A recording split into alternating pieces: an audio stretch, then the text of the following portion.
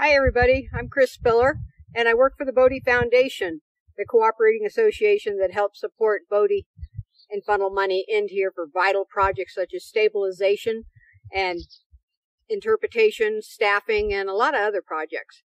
And I'm sorry you can't be with us here today. We really miss you up here at the park. We hope that you can all come up and see us soon. But for the meantime, we're going to take a little trip through the stamp mill, and hopefully you can go on a real stamp mill soon. Let's get started. What is a stamp mill? Well, it's a place where big iron stamps crushed the ore that came out of the mountains that contained the gold and silver. So it's not like panning for gold. You have to crush the ore down and then separate it from the rock using chemicals, which we'll be talking about. And the early 49ers, they just went into the streams and picked up the loose gold. But that loose gold was all picked up pretty quickly. And pretty soon, Californians started saying, well, let's go after the source of that. Let's go into the mountains. And that's when you saw a lot of hard rock mining begin in earnest. And the Cornish stamp mills were an inspiration for the California stamp mills that followed. The Cornish stamp mills had a wooden post and then an iron shoe to do the crushing, but that wasn't quite as stable. The Californians decided to make the entire stamp, all parts of it, completely out of iron. And so that's what you're going to see today. The stamp mill that we have here, we think the stamps are about 900 to 1,000 pounds.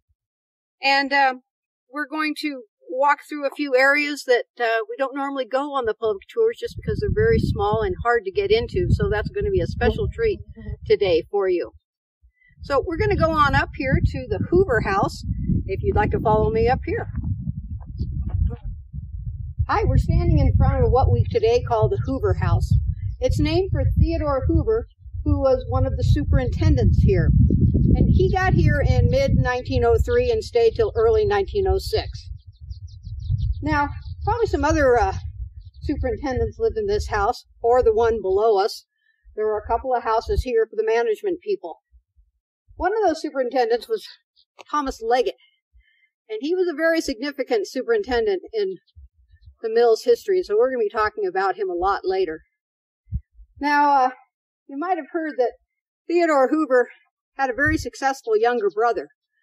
That's right, it was Herbert Hoover, who went from being a famous mining engineer to going to work for some presidents and then becoming president himself after being elected in 1928. So he did come to visit his brother here in Bodie in 1905, took time out from his busy schedule. They had a great time roaming all over the area and enjoying themselves. Now, back to the stamp mill. Well, let's suppose that you're going to come to work at the standard stamp mill. One thing that's going to happen is they're going to require that you go to a change room. What's a change room? Well, it's to protect against high grading. They had a tremendous problem in Bodie and other mining towns with high grading. That's stealing the high-grade ore. Now, if you're a miner, you could go in, maybe take a little piece of rock out that had a lot of gold in it, maybe sneak it out, hide it somewhere. But at the mill, it's being ground up and separated. So people would try to seal the dust. They might try to put it under their fingernails, in their hair, in a hat band, maybe even the cuffs of their pants. There are all sorts of things they tried. And to combat this kind of thievery, the mines and mills had change rooms. And some of them had showers. You'd be required to take a shower before going home. So you're making good money already. People didn't understand why you were stealing. It's $4 a day for a 10-hour shift. And you're going to work 6 days a week. And that's a pretty tough schedule. You'll be off on Sundays. And for most of the time here in Bodie, there were 2 churches, a Catholic and a Methodist, that you could attend. But there were also close to 65 saloons. And I have a feeling that's where a lot of these guys went when they got off work. Now we're going to head up the hill and talk a little bit more about how that ore gets into the mill for processing. So we're going to be heading right up that hill toward those tanks and that trestle. We've got a couple of water tanks up here on the hill. I know you thought they were hot tubs, but they're not. there for storing water that they pumped out of the mines.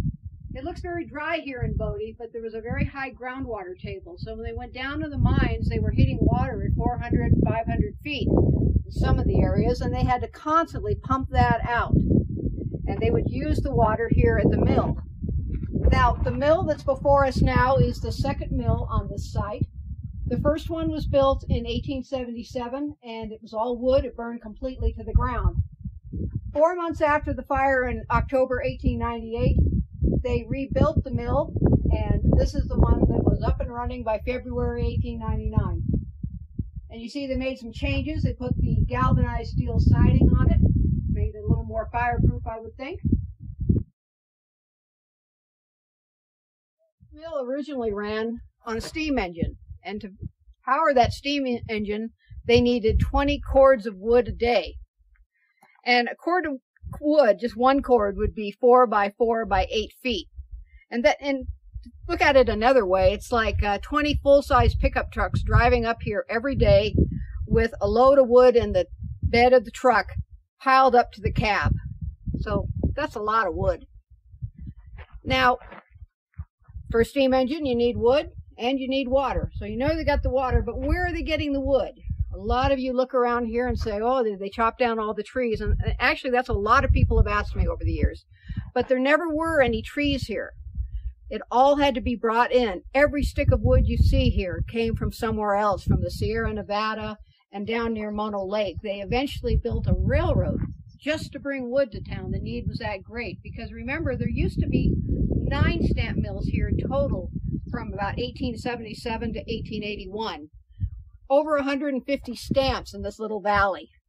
And you could hear it quite a ways away. You could hear it about 3 miles out with all of those stamp mills running. So imagine the need for wood. And with the winters here, people need wood to keep warm too. All right, we're going to now talk about how you get the ore into the building. We're going to walk over to this old bucket here and talk about the ore delivery system.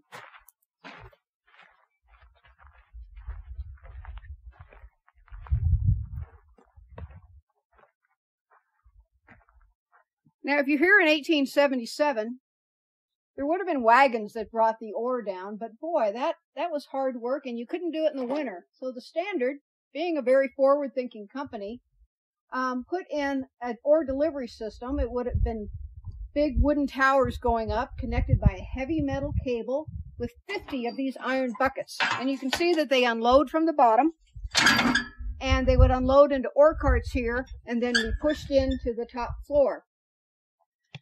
Now, those of you who live in the San Francisco area, I'm sure you're familiar with the cable cars. The cable cars were invented by a fellow named Andrew Halliday.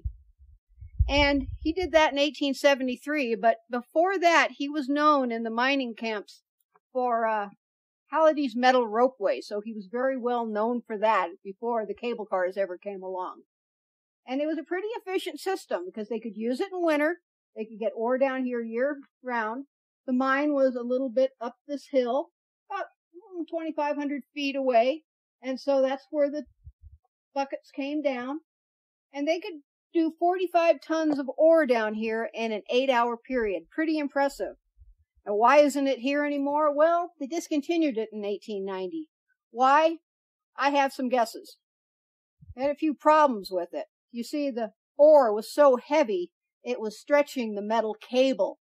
At one point in 1879, they had to cut 23 feet out of it that was slack. And I imagine that kind of problem kept occurring. By 1896, the Standard is the major mine here, and they bought a few other companies that are out of business. So now they own the Bodie mine, another very successful mine in Bodie's history, and they've acquired a tunnel, a horizontal tunnel, one of the few horizontal entries into a mine. And it was down canyon, so it would meet up with the Standard's shaft and whole array of tunnels there. So this was downhill. You could also get the water out that way. So they would hook up a mule to the ore carts, load up the ore carts, bring it out of the tunnel along a track that used to be down here to the ramp, which I think you can see the ramp on the side of the mill here. And they'd send the mule back for more. They would attach a hook to the ore cart, and a winch would bring it right up here to the top floor. Now we're going to talk about how the ore gets sized in a few minutes, because I'm going to take you up to the very top of that, right up there. But in the meantime, I want to show you the mortar boxes. So we're going to walk right over here. All right, right in front of me are what we call mortar boxes. And you're going to see these inside all set up, but this is a great opportunity to see them up close. They're solid iron. They were made in San Francisco, California, where they had a lot of foundries. And they weigh about 3 tons, so no one's going to walk away with these. So the mortar boxes were the casings for the stamps. 5 stamps fit in a mortar box, and we call that a battery of stamps.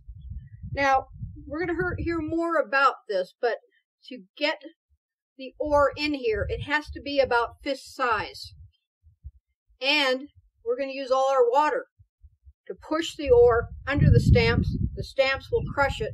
And inside, I'm going to show you a screen, and you'll see just how fine this is going to be crushed. Now we're going to move down the hill, get ready to go inside the mill. I'm also going to show you an entire stamp that we have sitting out there. Right in front of me on the ground is an entire stamp. So imagine this standing up, but we're going to start here from the bottom. And right here is the shoe or the foot of the stamp, this little narrow section. The big section here, that's the boss of the stamp, very heavy section. And then the long piece is the stem of the stamp. Now, on the stem of the stamp is this piece. It's called the tappet. And it would normally be on the stem about 3 feet from the top. Now, this is tapered, so when you stand this up, it's not going to go sliding down. It will only go down to a certain point. And it is the tappet that's going to make this stamp move. I'm going to step right over here to this camshaft and talk a little more about this.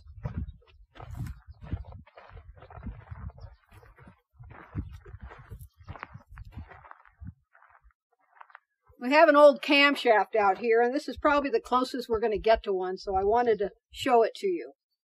So, you're standing in the mortar box. These are coming around this way, and the tappet is going to take a ride on this cam. And this will come around, but then you see the tappet will lose contact, and that's when the stamp crashes down and crushes the ore. And then another one comes around, and they're all going in an alternate fashion. And again, it's up and down 90 times a minute. Boom, boom. It's going to be very noisy. And it's all going to be turned by a drive wheel with a belt on it. And we'll see some of these when we get inside. Everything in the mill is run on a series of belts and pulleys. Now, if you came to work here, you would have to be a union member. These were all union jobs. In case you were wondering, $4 a day for 10 hours. That was an exceedingly high rate at that time. And there are a lot of dangers, and we're going to find out about those. Now we're going to go inside and see the support section of the mill before we go back to how the mill makes its journey down to the stamps. And we're going to enter the motor room and the machine shop.